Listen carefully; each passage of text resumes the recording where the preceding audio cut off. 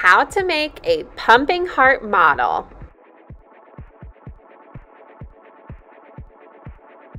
Make sure to like and subscribe this video so other kids like you can find this STEM activity.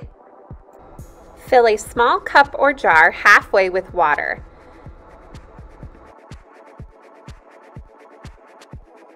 If you want, add in red food coloring to the water to represent human blood that runs through the heart.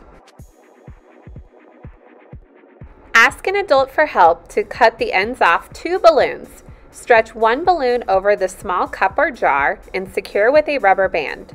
Stretch the other balloon over the end of one straw and secure with the other rubber band.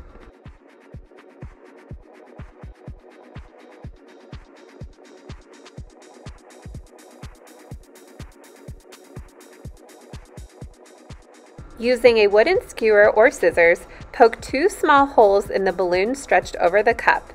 Poke a straw in each hole, one empty straw and the straw with the balloon on top. Make sure it's a tight seal around each of the straws when it's poked in the balloon.